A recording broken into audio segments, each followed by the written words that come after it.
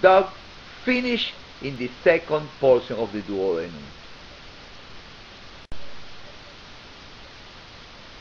The end part of both duct and the ampulla are surrounded by circular muscle fibers known the sphincter of Oddi.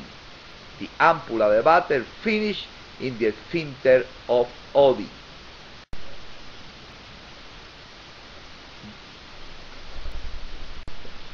The distal duct is anterior to the inferior vena cava. As I explained it in other slide, the portal venous branch and the hepatic artery branch are together with the bile duct branch. This is called hepatic triad. The bile ducts follow the same course, but the hepatic veins not. The hepatic veins go alone. You can see in the picture the branch of the portal vein in blue, the branch of the hepatic artery in red, and the branch of the biliary duct in green. Cystic duct is about 4 centimeters long and connect the neck of the gallbladder with the common hepatic duct to form the common bile duct. The gallbladder is a pear-shaped sac in the anterior aspect of the right upper quadrant and is very close to the inferior surface of the liver. There are a fossa in the liver that is called the oval fossa, where is the gallbladder. It is divided in 3 parts: fundus, body, and neck.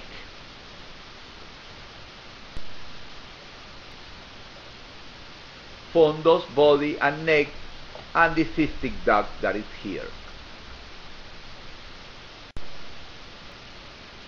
The rounded fundus usually projects to the inferior margin of the liver and become in contact with the wall of the abdomen. This is called the Murphy point. The gallbladder is very near the skin inside the abdominal cavity below the liver. The Murphy point is the point where the gallbladder touches the abdominal wall.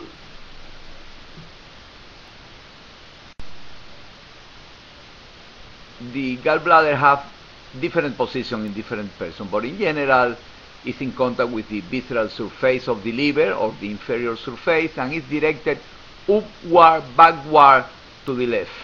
This is the most common, but there are very different positions of the gallbladder. Not all the people have the gallbladder in the same position, and you with ultrasound are not going to get the gallbladder in the same position in everybody. The neck is the continuation of the cystic duct.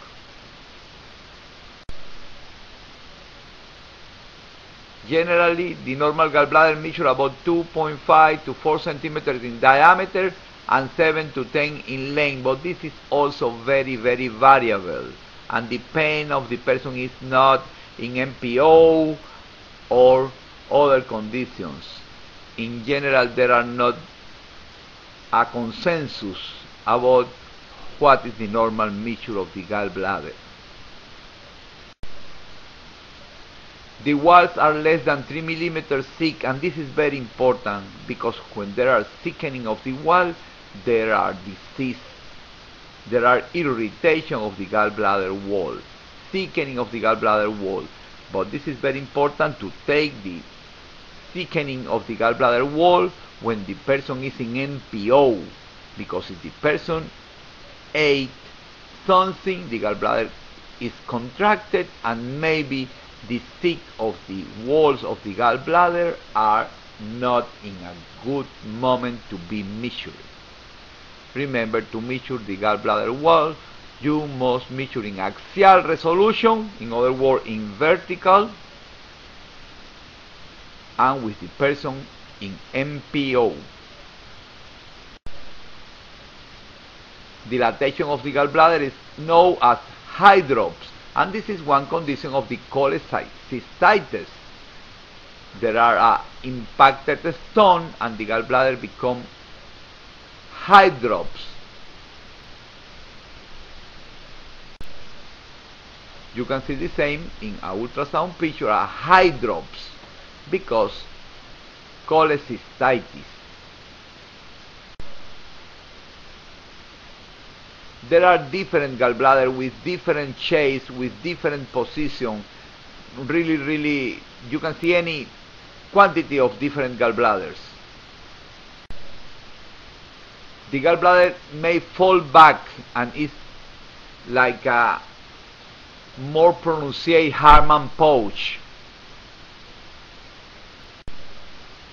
Other anomalies include partial septation, complex septation, double gallbladder, and something that is more common, that is the Freehume cap.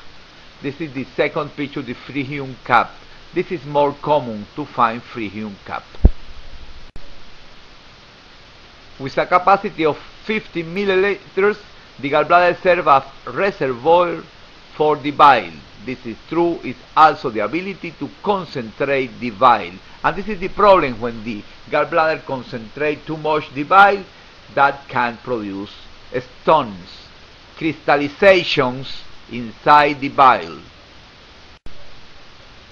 Heister valves are in the neck of the gallbladder. It's something that is not really physiological important, are not truly valves, but they can asking you in the RDMS or in other examination, what is the Heister's valves.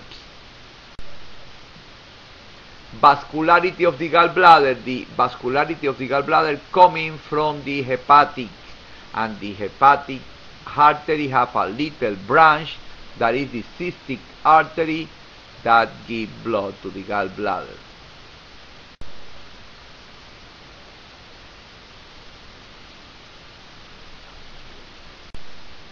The cystic vein drain directly into the portal vein, that is a very big vein, very near, and also is part of the digestive system.